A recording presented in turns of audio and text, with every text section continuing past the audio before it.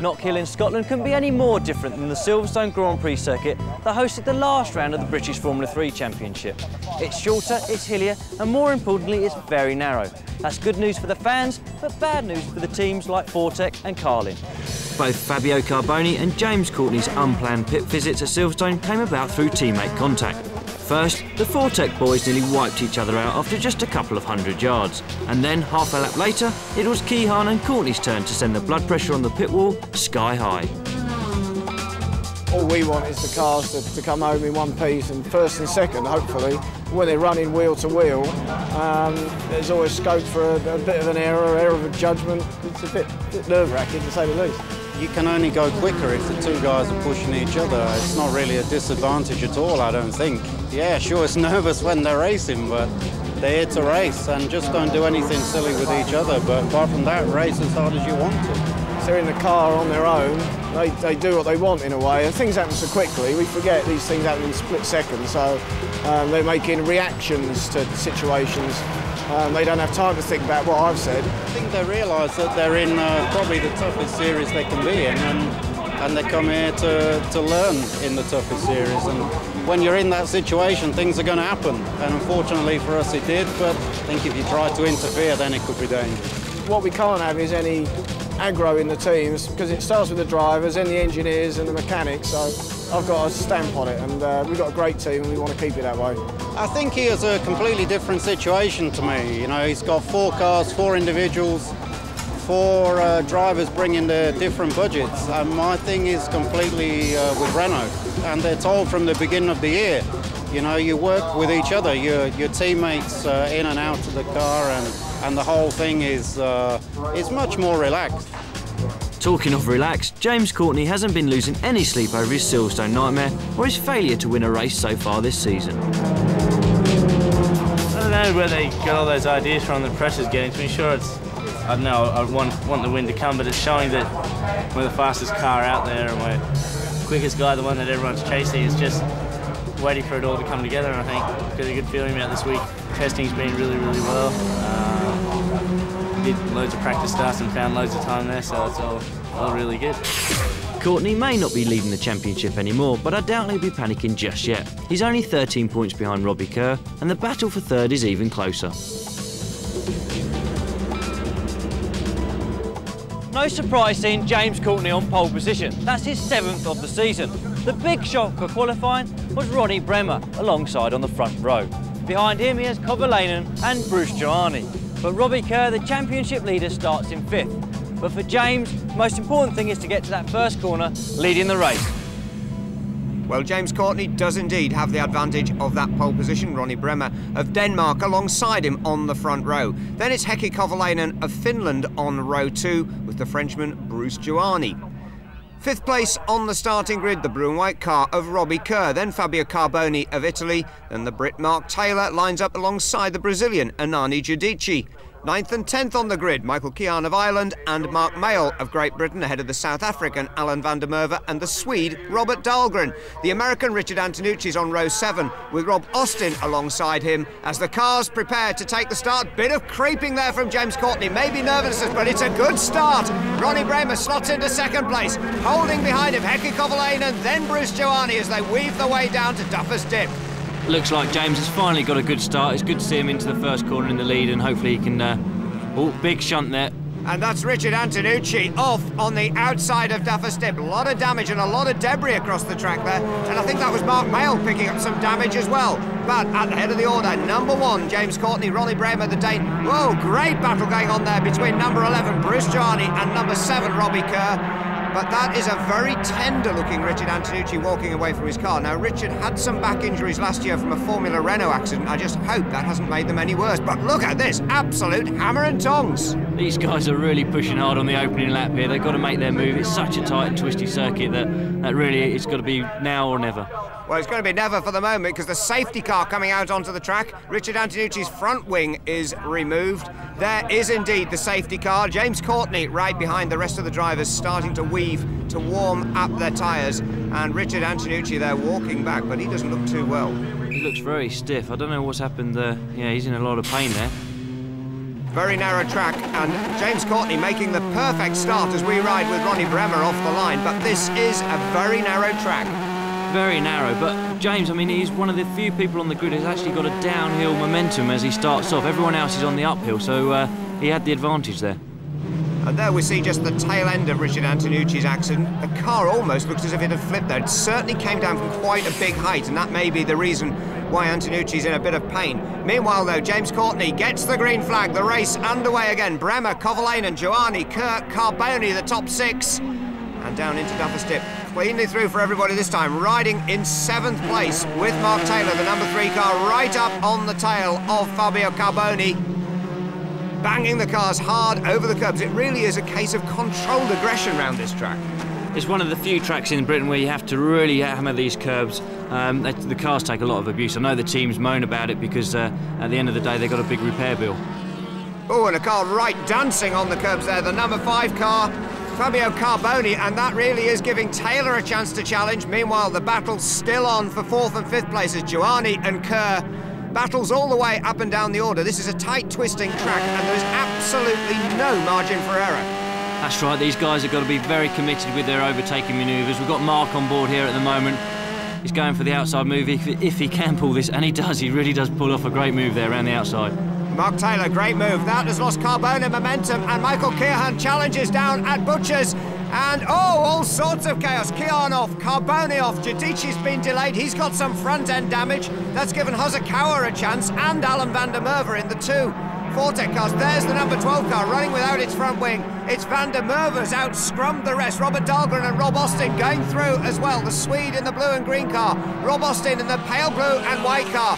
Then it's the Japanese driver, Shinya Hosokawa, and they're all bundling together down the Taylor's hairpin. This is absolutely brilliant stuff. Formula 3 cars, about as fast a racing car as you could ever take around this tight, twisting, mountainous circuit.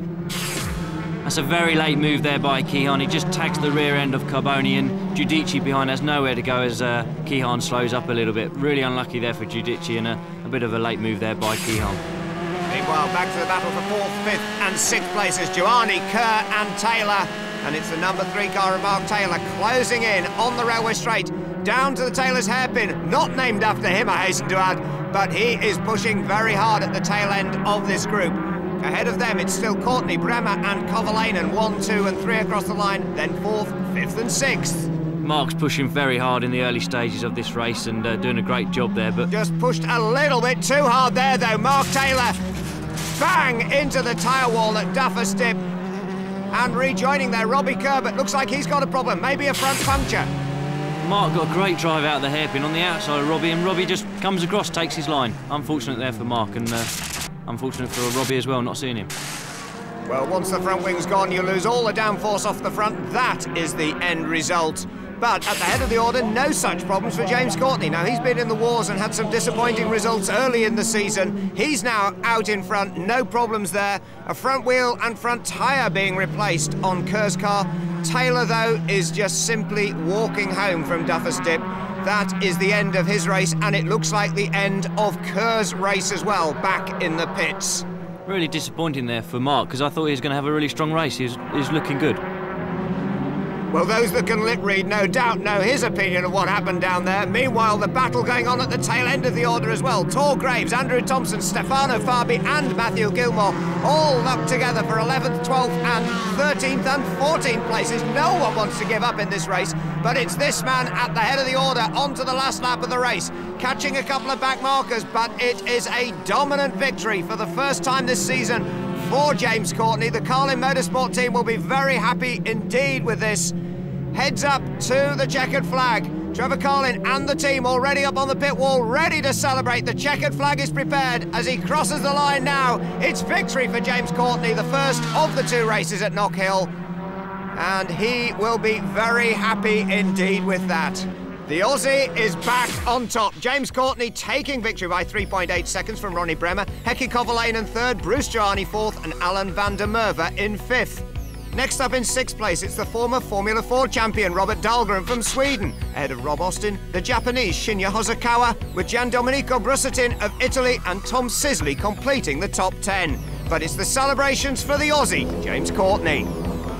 Yeah, the guys worked really hard all week and the car was awesome.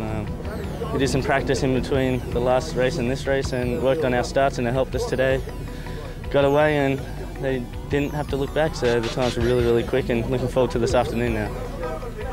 So James has finally discovered his winning streak. Join us after the break to see if he can do it again.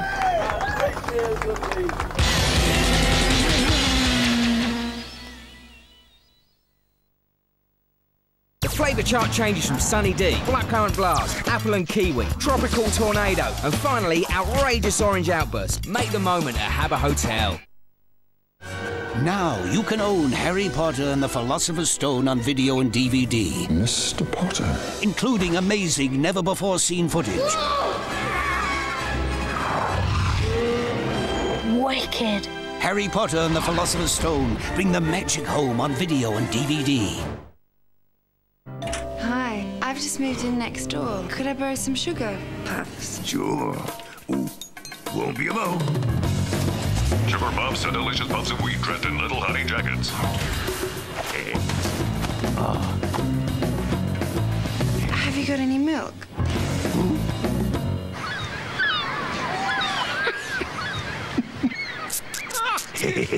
Collect all 6 sea squirters. There's one free in special packs of sugar puffs.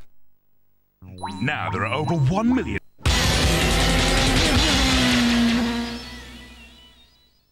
Welcome back to Knockhill. Race 2 is just a few minutes away. Just enough time for Steve to give us the news on the scholarship races. After Sweeney Racing's domination of the early rounds, it was the turn of Meritus Racing to head the starting grid for the all-scholarship class race at Knockhill. Dubliner Gavin Smith and Dungannon Stephen Colbert ahead of Adam Carroll. They all made a clean start, but already the fun was starting behind them. The next casualty, though, was Smith, spinning his front row away and bringing out the safety car. But it was still Colbert out in front, pursued by Scholarship Championship leader Adam Carroll, while number 68, Karen Chanduk, was the next to practice the Highland Fling. At the flag, though, it was the first win of the season for Colbert and his Meritus Racing team. But Carroll's Sweeney Racing Delara was already on pole position for race 2, and ahead of Colbert and Smith into Duffer's Dip. Exciting stuff, and Stefan Hodgetts was the next man to go sightseeing in the Scottish Highlands. He was later joined by Diego Romani and the brilliantly named Brazilian, Rec Jr. The Meritus duo of Colbert and Smith had also spanned down the order and narrowly avoided joining Clivio Piccioni's circular tour. But unfazed at the head of the field, Adam Carroll was heading for his 6th scholarship win from 8 starts. Well, you coming here would be difficult. We didn't really know what to expect, so that's been pretty good. Firstly, you know, the first race I came second, but it wasn't too bad. We sorted the car out for the second one. And another win means that Carroll has now 131 points, compared with Piccioni's 64 and Colbert's 63. It's close for the placings, but Carroll's out in front. And out in front on the grid for the second of the 2 championship class races, James Courtney and Ronnie Bremer, the Dane and the Aussie, at the head of the order. James Courtney again is going to need another good start on this tight twisting track. Bruce Joani and Michael Keehan line up behind them on row 2 of the grid. Behind the Frenchman and the Irishman come the 2 Brits, Robbie Kerr and Mark Taylor, 5th and 6th, ahead of the American Richard Antonucci and the Finn Heikki Kovalainen. The Swede Robert Dahlgren and Alan van der Merwe make it a very international top 10, ahead of Rob Austin and Brussetin, Carboni, Giudici, Farby and Gilmore. A full grid again on this tight twisting circuit. Courtney, another great start. Bremer in second place, but Keehan, an absolutely brilliant start, moving up the order, and that is a brave move down into turn 1. Oh, but too brave. Bremer's front wing goes flying. Courtney's looking good in second place. It's the 2 Carlin teammates, Courtney and Keehan, first and second. Bremer's got that damaged front wing. Is that going to spoil his race? I think so. It's going to make a big difference around this track. They've had plenty of testing and they've got the cars into a really nice balance. And already these going to have lost a great deal of front-end downforce. We're riding with Bruce Joani in 4th place. He is chasing Ronnie Bremer. Bremer in a Manor Motorsport prepared Delara. This one is one of the Proma Tecmi team cars, And maybe this is a little bit of a defensive move. Takes that very tight inside line, holding back number 7, Robbie Kerr, last year's scholarship champion. And behind Robbie Kerr in 6th place, we're now riding with Mark Taylor. Up over the crest, the cars pull negative G there. A big smile on the face of Trevor Carlin. And that's, I think, because his man has moved away around into 2nd place. His cars are running 1-2, and there doesn't seem to be any damage on the back of Kian's car. Yeah, Kian's been very lucky there to get away with no puncture. He tagged the front end of Bremer's wing, and normally that would result in a puncture. Well, good news for the Carlin Motorsport team still. Number 2, Alan van der Merwe, the South African, up into 7th place now, ahead of Kovalainen and Carboni. Rob Austin closing in on the 2 yellow and white cars in his pale blue machine. But van der Merwe now making it, well, it could well be 3 Carlin Motorsport cars in the top 6 at this rate, and that's good going. But disappointment there for number 18, Andrew Thompson, dead engine, pulling over to retire. Meanwhile, flying over the curbs, Mark Taylor is hunting down Robbie Kerr. Again, Mark's looking very aggressive in the opening laps here, and he's attacking those curbs in a very nice fashion. Fantastic driver's circuit, this blind brows. You point the car at the sky on some of these corners. Now, this is one of the great overtaking points. Owen going very wide indeed. Van der Merwe there holds back Kovalainen and Carboni, the 2 teammates, squeezing one another right beside that parked car of Andrew Thompson. And I think they're getting nervous about the wheel-to-wheel racing here, because there's wheel banging going on down the order. Rob Austin bangs wheels with Carboni. Kovalainen pulling away at the head of this little group now and closing back in on van der Merwe. It really is a dogfight for 7th, 8th, 9th and 10th. I don't think van der Merwe is the quickest guy out there. He's certainly been able to hold everyone back at the moment, especially down in the chicane and down the other end of the circuit, down at the hairpin. And again, you can see van der Merwe heading into the Clark curve, runs uphill over the crest, and a huge twitch there from Heikki Kovalainen. He really is driving the wheels off that yellow and white car. But if you look at his teammate just behind, Carboni's making a great move on Rob Austin there into the hairpin. I think he's got the inside line, a bit of a lock-up. He's just managed to squeeze it through. Well done, good move. Fabio Carboni, the man on the move, but look again, Kovalainen, and Kovalainen's on the grass now. I know the Finns are used to driving on the dirt, but that is something else in a Formula 3 car. And it's 3 abreast into Duffers Dip now. Rob Austin's trying to find his way through. Carboni's already done it. It really is fantastic racing down the order here, but that was a scary moment for Kovalainen. Van der Merwe had a really poor exit from the hairpin then, and Kovalainen was trying to get down the inside up to the first corner and squeeze on the grass. Maybe a bit too much there. Now, do you think that was a fair move by van der Merwe?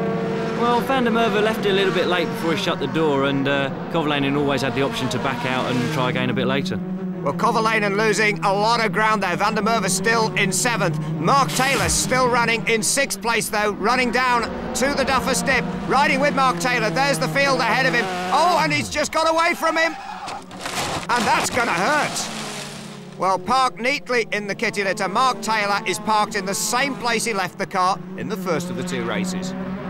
Mark's been very aggressive in both races and really attacking the circuit, and maybe this time he just attacked a bit too hard. Hits this inside curve really hard and makes a bit of an error on the exit, gets on the throttle a little bit too early, and round it comes.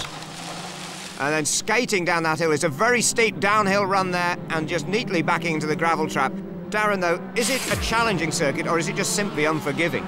It's both, really. Very challenging and very unforgiving. It's one of those circuits that if you're in a Formula Ford or something small, you have a great time, and I imagine these guys are really having to concentrate in the Formula 3. Well, there is maybe a lapse of concentration. Rusatin and Giudici just pushing beyond the limit of their braking down into Taylor's hairpin. They're both beached high and dry in the gravel trap. James Courtney still well ahead from Kian, Bremer and Giuani. This is the battle still going on for 6th place. Van der Merwe holding off the rest of the order. Carboni and Austin right behind. And driver still in the car there. That is Rusatin and Giudici still off at the hairpin. What happened there? These guys are braking so late, and it looks like Giudici's just got his braking marker wrong, and he's gone at the back of Rusatin. Well, both the cars beached in the gravel trap at the moment. Racing still going on, though.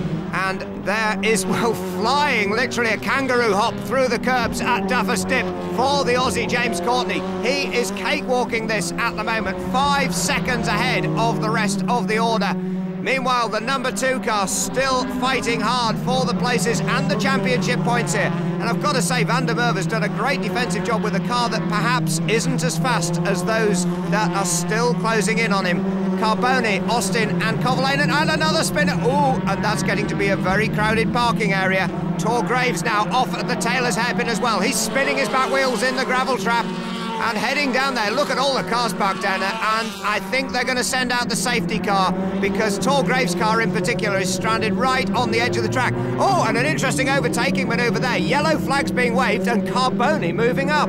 Carboni's made a move definitely under the yellow flags there. He must have seen that there's more cars in the gravel down the bottom and realised that there'd be a yellow flag out, but he's made that move and he's going to have to pay the consequences. Well, I'm sure that Fabio Carboni is going to be heading for the clerk of the courses office after this race. It'll be interesting to see whether that has an effect on the results. And also taking advantage of that to out-fumble them goes Rob Austin. But the safety car is indeed out on the track. And that is while they remove Tor Graves' car from the very edge of the gravel trap. Its front wheel's almost on the track, but of course with the back wheels in the gravel, he can't go anywhere else. A very small mistake there by Tor, and he's just locked it up under braking, maybe on the downshift, but that's it, he's in the gravel, game over. Well, meanwhile, the race is going to still be on for James Courtney, but all that advantage is gone. The only benefit is, as Kian is his teammate that is right behind him as they get the green flag this time. It's Kian, Bremer, Giovanni, Kerr, Van der Merwe, Carboni across the line. And again, the racing is on. And Van der Merwe with Carboni all over the back of him now. And the Japanese driver, Hosokawa, closing in as well. Bit of smoke from the back of Hosokawa's car there, pushing that car right to its limit ahead of Robert Dahlgren, with Matt Gilmore completing the top 10 through the chicane. Carboni's kicking up the dust, but the battle's still on for 6th and 7th places. Van der Merwe versus Kovalainen. And Heikki Kovalainen's got to find a way past that Carlin Motorsport car. Don't forget his teammate already has, and there he is, rattling with Robbie Kerr and going, oh, trying to squeeze it down the inside, and there's contact. Kerr spins off. Oh, and he's gone back in the middle of the track. This is not good news. Right into the path of Hosokawa, Van der Merwe. There's contact there. Heikki Kovalainen spins out on the grass. Well, Kerr gets going again, so does Kovalainen down the order. Oh, very nearly a second collision down there. That is what you call Knockhill mayhem. I don't think Robbie was expecting that move. It was very late in the braking area before Carboni made the move. A little tag, round Robbie goes, Carboni's off in the gravel, and then mayhem behind. The irony of it all is that Carboni made the move, but it was his teammate Kovalainen that came out worse, hitting the grass on the right-hand side, spinning across in front of the field, and basically he was the last one away. Well, I'd certainly like to be providing spare parts for the Dallara cars at this rate. Back into the pits, though, and that is Fabio Carboni back into the Fortec Motorsport garage, and I think that is his racer. Oh, and that is a big, big disappointment. Ronnie Bremer, the Danish driver who's done so well here, is out at the end of the pit lane, and that is a big blow to him. He was running so well up the order. So that has changed the complexion of the race completely. James Courtney and Kian, his teammates, still out in front. Bruce Giovanni in 3rd place. Alan van der Merwe, Shinya Hosokawa, 4th and 5th across the line, locked together. Then it's Robert Dahlgren and Matt Gilmore. And we're into the closing stages of the race now. This is the battle down the order for 4th, 5th, 6th and 7th places. Courtney, Kian and Giovanni, 1st, 2nd and 3rd, are already well on the way through the last lap. There is James Courtney, and the Carlin Motorsport team are set to get 4 cars in the top 6 places. That really is some achievement. But what about this? Heading to the checkered flag, it's James Courtney from Australia. Leaping for joy inside that car, punches the air with delight because he has made it 2 wins from 2 starts in Knockhill. He's survived the mountain mayhem and he's out on top.